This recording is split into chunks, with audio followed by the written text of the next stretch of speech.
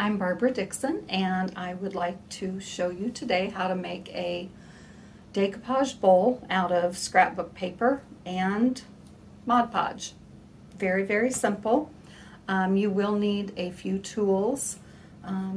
If you do not have one, you need either a large hole punch. This one is 1 3/4 inches, or find something that's that size and trace and cut out. But it takes approximately 50 of these circles to make a bowl, so the hole punch makes things a lot easier.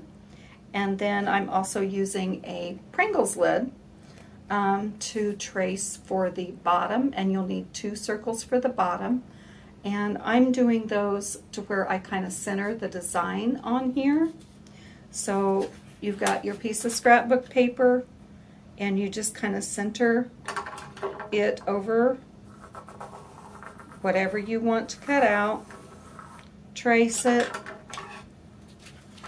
and then you can cut your circle out.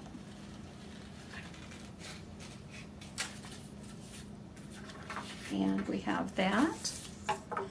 Now for your other circles, just use your hole punch. I cut the scrapbooking paper into 2-inch strips, and then you just kind of put them in your hole punch. I look at the bottom so that I can kind of line it up, and then just punch,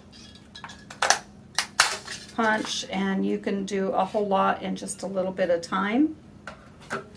You will also need to protect your work surface. I just have some paper towel here. Old newspapers, anything like that works well, and then some sort of plastic bowl to use as your form. And this will, once it's dry, it'll pop out very easily. Okay, we're going to get started here. I'm going to open my Mod Podge, and I'm making sure my bowl is on this. And I'm going to start out with my bottom, and what you want to do is coat this with the Mod Podge. You are going to get your hands sticky. There is just no way around it. If you don't like sticky, you might want to put on a pair of like latex gloves, but it works. Now you want to lay this face down in your bowl and just kind of stick it in the bottom of your bowl, and then start with your circles. And you're going to do the same thing. You're going to put Mod Podge on them. And I'm just going to go ahead and put a coat on the inside of this one also. And I'm going to lay this one down, and I'm going to use my brush, just a foam brush. And I just scooted that. Let's see if I can get it back in there. And just kind of push it down in here. Get it in place. And it looks like that. And just pick up your next circle. Get your Mod Podge on it.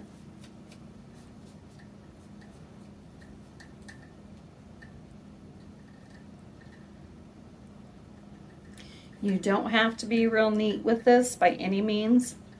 Just lay it down, overlap your circles a little bit. I tend to like just kind of rub them with my finger to get most of the wrinkles out so that you can get your good overlap there. Grab another. Again, make sure this first layer that you have them all face down. And then when we get to the second layer, you'll do those facing you so that it will, so you'll end up with a double layer of your circles. See how I'm just kind of pressing that in there?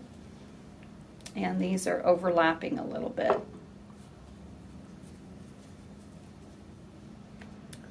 Okay, I am now working on the inside layer. And these I'm putting on with the design side facing up. Again, just kind of pushing them in there. And I'm doing the, I have 2 different, I use 2 different papers on this. And I'm just randomly picking these up. I am not trying to do them in any particular order. I just think they look prettier when it's more random. That's just me. When you do one for yourself, if you want to make it, you know, all the same or in a pattern, anything like that, that is perfectly fine. But I'm just putting them inside the bowl, all facing up. And when I get this initial round on here, then I will put my center in on the bottom. And like I said, you get messy doing this. My hands are just kind of full of this stuff. This washes off easily, and if you don't get it washed off right away, once it dries, you can peel it off.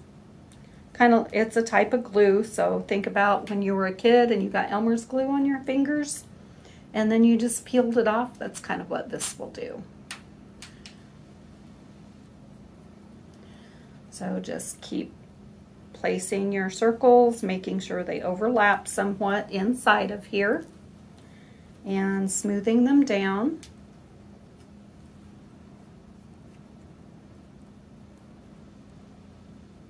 I like to get messy. I don't know about you, but to me, art is just a fun way of getting messy without any you know, it's like, hey, I can do this and get messy.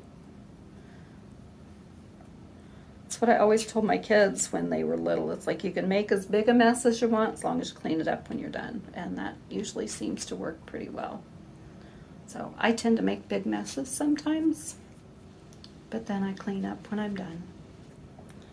Okay, I now have one entire row on the inside here. So I am going to take my paper that I have the rows centered on, and I'm going to place that right in the center of this with my rows facing up, because I really want that to show on the inside of my bowl. And I'm just going to kind of go over that again with the Mod Podge to make sure that it is down in there really well. So it looks kind of like this. And then I will continue with one more row of the small circles. And these I will try, make sure you hear me say try, to kind of line up with the top row that I have in here.